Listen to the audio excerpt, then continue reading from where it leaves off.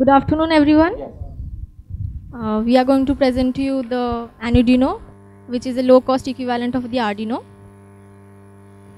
First of all, I'll introduce myself and my team members. I am Parishmita, Ms. Chandana, Piyush, Samrit, and Harish. We'd like to thank all our mentors for their constant support and guidance throughout these 2 months. The overview of the project. We first created a repository of hardware interfacing using the Anuduino board. After that, we went on to developing a relatively low-cost home automation system using this board. We want to release a book for learners with some detailed instructions about the Anuduino board. The book is already under processing. The experiments have been documented and is going to be released soon. This is the book which is going to be released. What is Arduino? Arduino is an open source electronics prototyping platform. Lots of Arduino enabled boards are available in the market already. The most common one being Arduino Uno. This is the board. People from the electronics background have already used this extensively to develop various projects. Now what is Anuduino then? It is a micro-sized Arduino enabled USB board. It's very low cost compared to Arduino. It uses ATtiny85 microcontroller, and the familiar Arduino IDE is used for its programming. This is the board. Now we'll see the differences between Arduino and Anuduino. First and foremost, the most important point is the cost. Arduino costs around 1500 and Anuduino has been developed at less than rupees 100, around 80 rupees.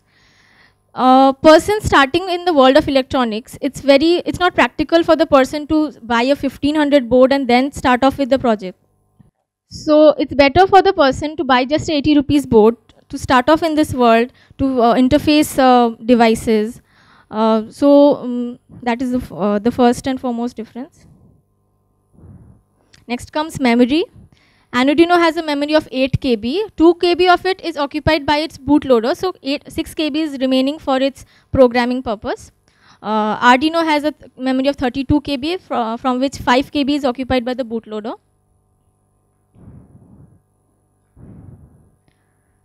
Anuduino has 8 pins, out of which 6 are I/O pins and 2 are VCC and ground. Arduino, on the other hand, has 32 pins, out of which 23 I/O pins are available.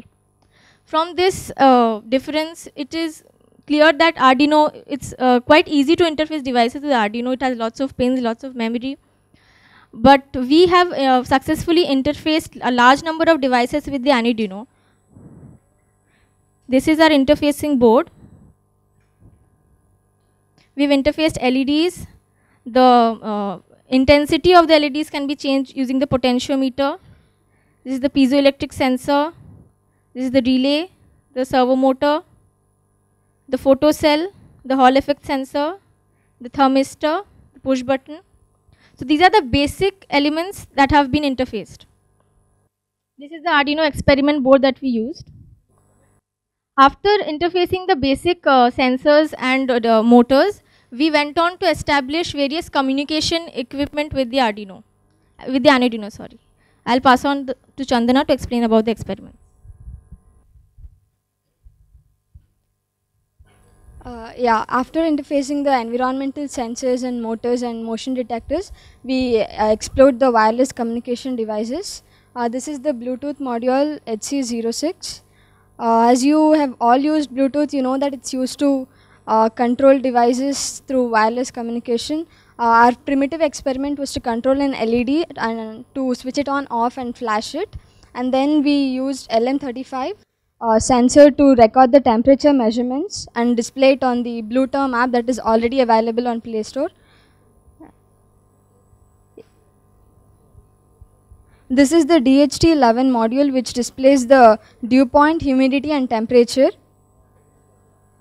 Next is Zigbee module. This is an RF module that works at 2.4 GHz frequency. There's a coordinator XB at the microcontroller, and then there's a router XB. Again, we used it to control an LED. GSM, we interfaced a GSM module as well. There's a great challenge with this because it occupies a lot of memory, as Anuduino doesn't have hardware serial possible with it. GSM module is just like a mobile for a mobile operator. You insert the SIM and you can send and receive SMSs through that. What we did was to switch it on at home and switch on an LED at home and send an acknowledgement to the user to his mobile. GPS stands for Global Positioning System, and GPS modules are used everywhere for navigation purposes, distance measurements, and vehicle monitoring and that. We tried to obtain the values of longitudes and latitudes, places and display, and again we used a Bluetooth module to display. RFID reader. RFID stands for Radio Frequency Identification Device. It's basically we have each user has a unique identification number.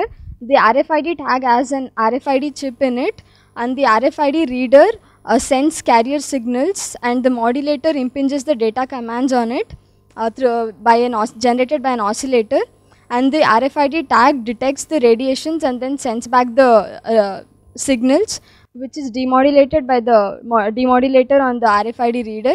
So it detects the tag number. These are used in various places such as companies to monitor the entry and exit of persons and to allow access only to the authorized people.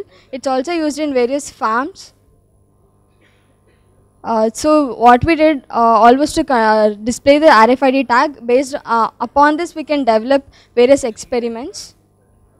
Accelerometer.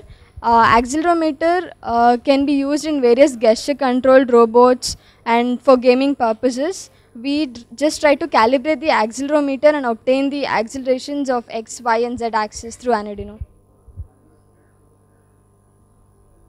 We have also interfaced the 7-segment display using the Anuduino. We have used the 7447 decoder for this purpose. 7-segment displays are nowadays widely used in many applications, and especially students find them very useful in their projects. So they need not use Arduino in every case to drive the 7-segment display. It can be done using the Anuduino board. We have tried to show that. The DC motor. We have interfaced 2 DC motors with the Anuduino board. DC motors are nowadays widely used by the students to develop robots. Making robots is now a craze in students. So we interface 2 DC motors using the Anuduino board. As she already told, various sensors can also be interfaced with the Anuduino. So the Anuduino has the power to drive a complete robot. Automation. All the experiments we have done with all the experiments here. To show the power of Anuduino, we have also developed a room automation project using this simple board. The medium of communication that we have used is the infrared. Various home automation systems already exist in the market and they use Zigbee, Bluetooth, etc. but it's very costly. So we have done it with the simple 80 rupees Anuduino board, and the medium of communication is the infrared, which is very cheap. Again, one major advantage of our system is that we have developed ready-made modules, as can be seen here. They can be directly plugged into 3-pin plugs. So many times when people install the automation systems, they have to call an electrician who tampers with the wires. He has to do the wiring and all the stuff. These 3-pin modules we can directly plug into the 3-pin plugs and they'll work for devices like ACs, TVs, anything. The working will be demonstrated by Samrid and Harish. As you can see, this is just a sample of a room in which you have a number of appliances that require to be interfaced using a single remote. A single application. So in that application you can add as many modules as you want, and each module is given a unique address, so through which you can activate any modules found in the room. So I would just, these are the hardware requirements. Actually a relay to activate any module, voltage regulator, batteries, and along with this we need the Anuduino board. So the cost of entire thing is quite lesser than using the conventional Arduino board. I have got a question at this point. When you are putting the circuit into the power itself, why you require the external battery to operate on? Yeah, actually we had tried it using adapters as well. Actually we had tried. Why didn't you add a SMPS in between and get it processed? Yeah, actually we wanted to make the module as small as this. So for which, if we used the SMPS, it could not fit inside. So for the purpose of demo, we had used an external battery. But it required different hardware. Yeah, it requires for getting the power from the socket and pushing it to your circuit. One. Second thing, when you add on the external battery, the life of that circuit will entirely depend upon the life of the battery. Yeah, yeah. Like we wanted to do it, but since we wanted to show it just for a demo, we had used a battery. Actually, we had given the same. We had thought about the same thing. Okay. And this is the block diagram of what we have done. Is the room automation. We have an application in user's tablet or mobile, which is connected to the server. So we can send either commands to turn on or turn off a device, add a device, delete a device, anything in this application which is connected to the server. That server is connected to the client's home PC, which is connected to the master module. The master module is the one that sends commands received from the computer to the slave module, and the commands are received through serial communication. That client's I have written laptop or PC. It can be this is just done to show here, but it can be either a single board computer like Raspberry Pi and so on. We have not used it. But the server is mandatory? Server is needed for executing all this? Actually, we wanted to expand this for multiple rooms. But see, when we are saying that we are reducing the cost to 80 rupees or 100 rupees on the interfacing circuit, if you add on the cost of the server, bandwidth and other parameter, the ultimate product acceptability and the ecosystem logistic will all again go into the luxury elite segment. So whether the server is mandatory or we can get rid of the server and get the connectivity by some other way. If we want to access from our mobile phones, which we have to get connected through a network to the local. Without any network we can't send data. So the master module sends commands to the slave, and the slave sends an acknowledgement to say if it is turned on or turned off. And so the communication between the master and slave is through infrared, and as you all know, wireless communications are usually done with digital modulations. So we have employed PWM for communicating between the master and the slave, and for such a communication the master sends packets of data, frames of data, and the frame follows a protocol which is little similar to the RC5 protocol, and the acknowledgement travels in the reverse direction. You have got lot of receiving modules available in the home. They are being identified by unique number or something you told, correct? So whether they are IP addresses or whether they are your own numbers or mapping things. Each module has a controller inside, Anuduino controller. The controller will be coded with the address. Hard coded? Yeah.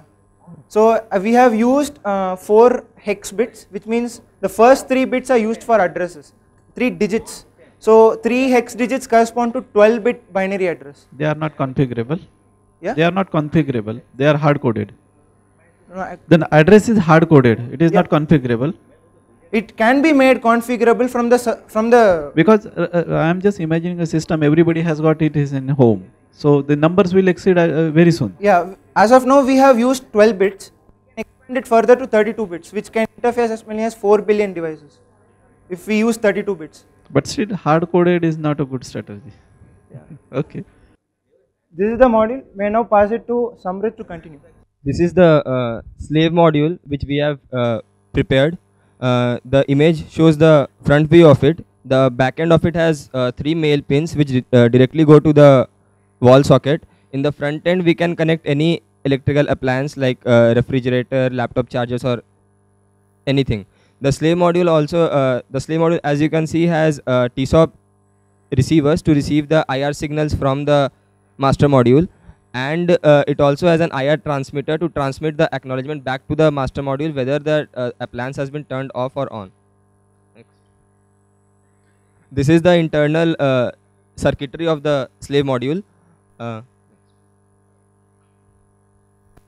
This is the master module which we have prepared.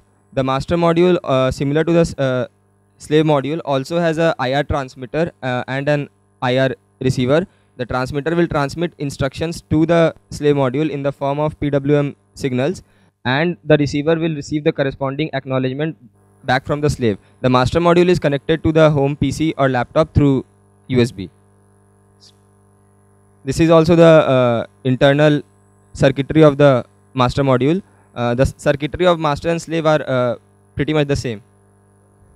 Now coming to the limitations of our project, the first limitation is the line of sight problem. As you know, the IR transmitter needs to be pointed directly to the IR receiver to make it work. As such, if we employ this kind of automation in a room, then if a room suppose has multiple wall sockets, suppose it has 2-3 wall sockets at different locations, then the master module needs to have 2-3 transmitter all pointing to that direction. This is one of the limitations. Again, another limitation is the transmission distance issue. IR can only give a range of about 30 feet. Our setup which we have developed, it works well for about 15 to 20 feet, but above that the reliability gets very low. So these are two things which we are planning to fix, and we will overcome these problems in our future enhancements. How we will do that, Piyush will explain now. Talking about the future enhancements, the first one is the multiple slave modules. Right now we have just shown 2 slave modules, but as we said, we have a 12-bit device that corresponds to 2^12 devices. So for 2^12 devices, it can be operated. We have just shown it for 2 right now. Longer transmission range and reception range. As you said, right now it's just working for 15 to 20 feet, but through some hardware modifications, it can be easily extended to about 30 feet. And I guess that will automate any room. The concept of repeaters now. What we have done right now is a room automation system. If it does not automate any room, all 5-star hotels are more than 30 feet lounge. Okay. No, No, We can make at max we can get 30 feet. in case the room is bigger than that, like suppose this hall, then But 30 feet. suppose there are walls and obstacles in Yeah, between that He them. will explain now. the concept of repeaters can be used. It goes in the future enhancement. The repeaters will be simple modules which will contain just IR transmitters and receivers. They will serve the purpose of receiving the IR from one room and transmitting it to the other room. This will solve the line of sight problem. So we can extend the room automation to a complete home automation. Then goes the check status signals. We have connected a check status LED on these modules, which will indicate to the user whether his device is on or off, and he can check it anytime wherever he is in the world. And the concept of universal remote. What we have done right now is developed our own protocol for IR transmission and reception. But for controlling devices like TVs and ACs, they have their own protocol. So if we know their protocol and feed it in the master, all types of devices can be automated. Now we'll go with the demo now.